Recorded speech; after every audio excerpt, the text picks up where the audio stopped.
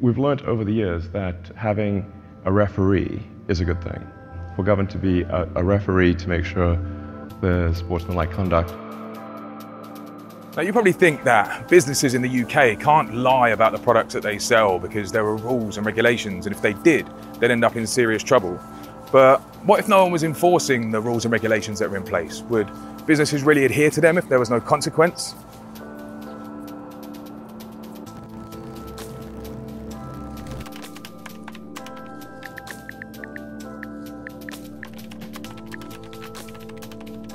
This is a radiator that I purchased from a well-known website. In fact, I purchased 5 radiators from 5 different websites. All of them stated that these radiators have comparatively high heat outputs. However, all of them are lying, and I'm about to prove it to you. In order to comply with British standards and to be sold legally in the UK, a radiator's heat output must be tested by a notified body, and the heat output advertised for the radiator must be backed by the test results. The unfortunate truth is that there are millions of radiators sold every year that have not been tested, and the heat outputs being advertised are overstated. Why does this matter? Because it affects the efficiency of your heating system and ends up costing you money in higher heating bills. I'm going to take these 5 radiators, all purchased from prominent websites in the UK, to a regulated lab and have them tested so we can see what the actual heat outputs are and then compare them back to the heat outputs being advertised at the point of sale. I'm not going to name the websites that these radiators have been purchased from, as we're not trying to pick a fight with any particular business. These are just examples. There are countless more, as this issue is seriously widespread and goes way beyond the examples used in this video. The reason for making this video is to call on the government to do its job to protect you, the consumer, and start enforcing the regulations that are in place.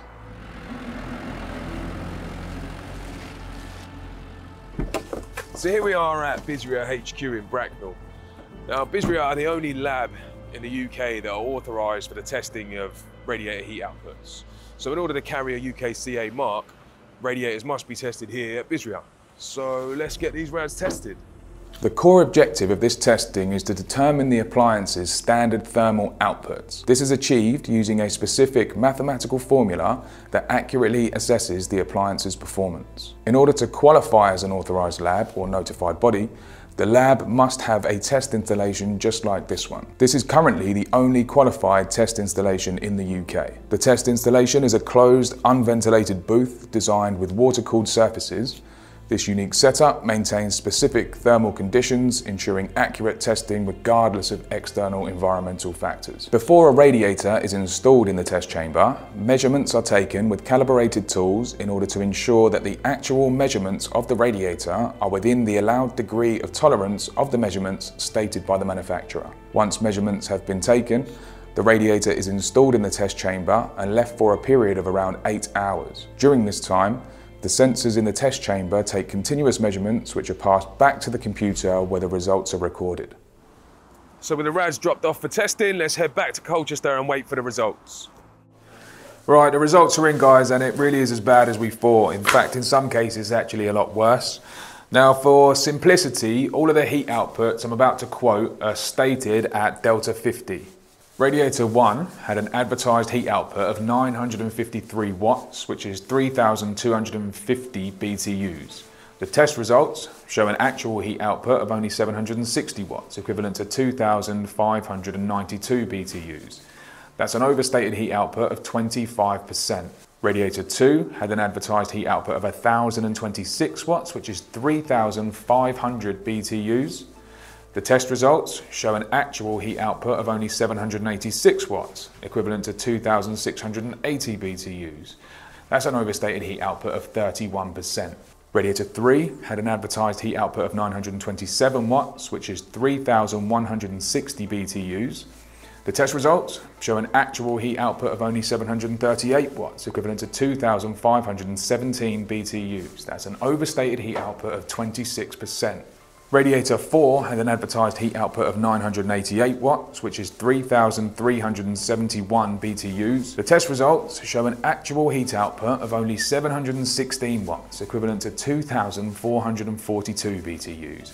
That's an overstated heat output of a whopping 38%. And finally, Radiator 5 had an advertised heat output of 889 watts, which is 3,034 BTUs. The test results show an actual heat output of only 712 watts, equivalent to 2,428 BTUs. That's an overstated heat output of 25%. For comparison purposes, this is a UK Radiators column radiator.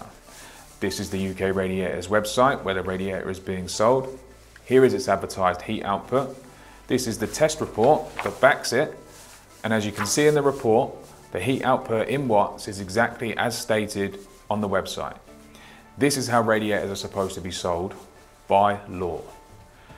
The 5 radiators that we have tested as part of this exercise are just a tiny sample taken at random. There are in fact millions of radiators sold every year with significantly overstated heat outputs.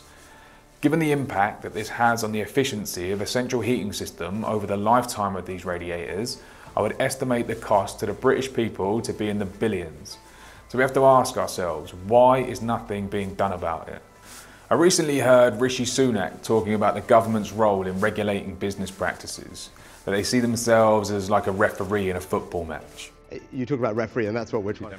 When I heard this, given all that I know about these issues surrounding radiators, I couldn't help but think of that famous football chant. You know the one.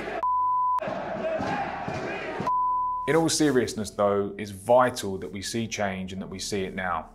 Every day that goes by, more radiators are being sold with overstated heat outputs, impacting more and more people's heating bills, as well as pushing the UK's net zero targets further out of reach.